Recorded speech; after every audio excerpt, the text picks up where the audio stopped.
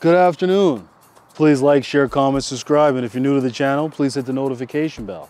And today we got ourselves a quality check with the Model Y. So without further ado, let's get right to it. So would you look at what we have here? We have ourselves a quality check with the brand new Tesla Model Y, and this happens to be the gray long range. Let's take a look over here at the left side. Let's move along here to the right side. And we're looking for any marks, dings, scratches, anything that would open up our eyes and cause us to reject the vehicle. Many of you may know that Tesla has switched over to some new tire brand. Look at this. This is Kumho. Never heard of the tires, but what I've heard is Tesla has switched over tires in order to improve the ride quality. They're trying to make the car sound a lot less on the road when it's traveling. So I want you guys who have these new set of tires to let me know, is the ride quality quieter? All right, moving along here to the driver's side door. As you may notice, you want this door to be as thin as possible.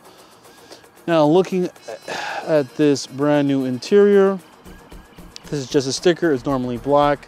Many of you know that Tesla has now opted to put the Tesla Hardware 4.0 on the new Model Ys. So taking a look over here, this is where Tesla normally has a big gap. And over here, what you may notice is that the gap over here, always watch out for this gap and make sure that it's thin as possible. You don't want the car to have any big old gap. If you do notice any big old gap, report it to your new sales rep. I have seen that this right side has poked out a little bit on some of the newer Tesla Model Ys. So always remember to check the gap, make sure that the gap is less than 3 millimeters. So for this Tesla Model Y, I will be giving it a pass. Now let's move on to another Tesla Model Y.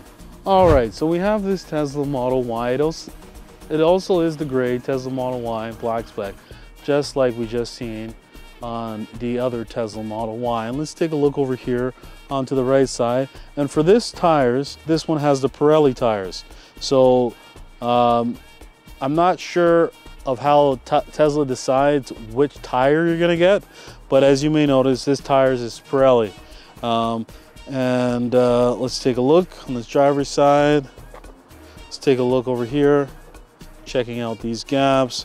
Always remember to walk around your vehicle at least 5 times. Okay, this gap over here is a little bit big for our liking, so I do have an issue with this Tesla Model Y. That left side gap is a little bit too big for our liking. And on the right side is a lot better, so I do like that. Okay, but unfortunately, due to the fact that it has a gap, I will be giving this Tesla Model Y a fail. Now let's move on to our final Tesla Model Y. All right, so this is our final Tesla Model Y for the evening. It happens to be the 2023 Performance, and this Tesla Model Y has Michelin tires. So taking a look here on the right side, taking a look over here, so you can look at the gap, seeing if it's flush. Okay, that gap is a little bit big, and this over here is poking out a little bit, so definitely have ourselves an issue with this Tesla Model Y. Over here, this light is not flush. Right side is okay, so I do like that. So unfortunately, I'm going to be giving this Model Y a fail due to the fact that it is a performance, and when you're paying the money for the performance, you at least expect it to be premium and not have any defect. So out of the 3 Tesla Model Ys today, we've had ourselves 2 fails and 1 pass. Unfortunately, that's how it goes today. So always remember to do yourselves a quality check if you plan on taking delivery. All right, thank you and have a great day.